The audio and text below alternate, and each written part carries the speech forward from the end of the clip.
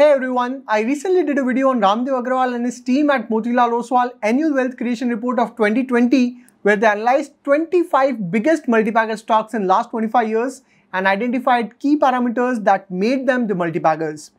Based on the research of 25 years, they identified 25 stocks for next 25 years.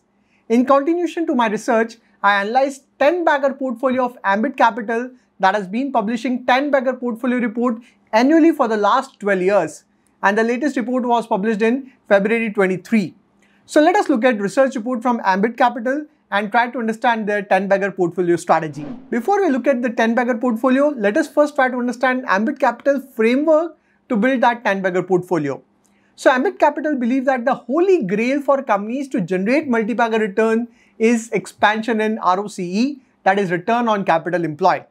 It basically measures the efficiency of a company in using its capital to generate profit. A higher ROCE shows that the company generates higher return for every rupee of capital employed in the business. If there is expansion in ROCE, it means company is generating higher profits from every rupee of capital employed. It means the efficiency of the company to generate profit is increasing. Although here please note that this framework doesn't consider BFSI sector, that is banking and financial services, because ROCE is not applicable on BFSI sector. The reason is banking sector runs on money borrowed from depositor and hence you can't use ROCE on banking and finance.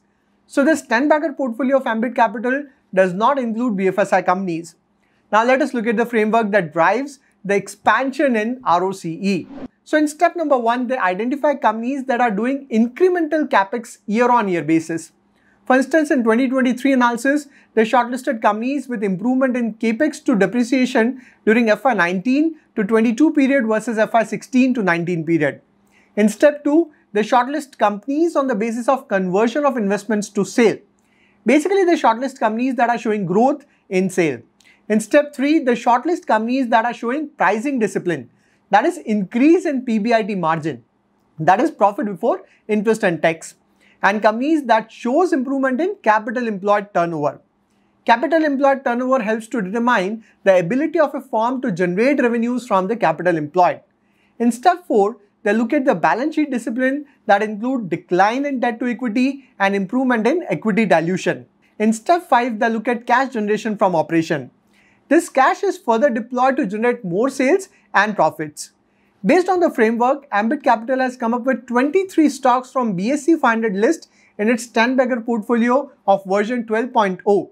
This list includes UltraTech Cement, Nestle India, Tata Steel, Hindalco, Dr. Reddy, SRF, Abbott India, Page Industries, Balkrishna Industry, Tata Elxsi, Astral, Persistent System, L&T Technology, Coromandel International, Deepak Nitrite, Gland Pharma, Ipca Lab, India Mart, Jindal Stainless, Chambal Fertilizer, CAMS, JK Lakshmi Cement and Praj Industry. Among these 23 companies, 8 companies are repeat from previous list that include Nestle India, Hindalco, SRF, Balkrishna, L&T Technology, Coromandel, Deepak Nitrite and India Mart. You can also see the greatness score for 21 and 22. For instance, Nestle India greatness score in 21 was 100%, it got dropped to 92% in 22. Companies that have shown improvement in greatness score include UltraTech Cement, Hindalco, Dr. Reddy, SRF, Abbott India, Tata Elxsi. Persistent System has received a perfect 100% score in 22.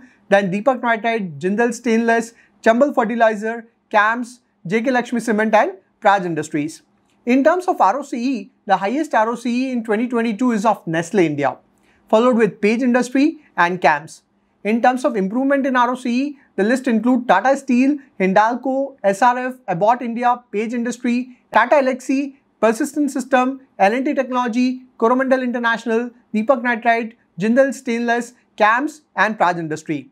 Then Ambit Capital has done valuation analysis of these stocks and bucketed them into attractive valuation, moderate valuation and rich valuation. In attractive valuation bucket, it includes UltraTech Cement, Dr. Reddy's Lab, Coromandel International, Gland Pharma, Ipca Lab, India Mart and CAMS. As per Ambit Capital, these 6 stocks are cheap as per history across price to earning, price to book value and enterprise value to EBITDA. Within moderate valuation, it includes Tata Steel, Hindalco, Abbott India, Page Industry, Deepak Nitrite, Chambal Fertilizer, JK Lakshmi Cement and Praj Industry that are cheap on 2 out of 3 parameter and rest have rich valuation. Then they have compared their previous 11th list against the latest 12th list on valuation front and identified that 70% of their last portfolio had companies with expensive valuation. But this time 38% have rich valuation. It means in 2022 list, the valuation has fallen post-correction in entire year of 2022. Now if you look at the breakup of last 11 portfolios versus latest portfolio in terms of the large cap, mid cap and small cap, the latest portfolio has highest proportion of large cap stocks against any of the previous 10 bagger list.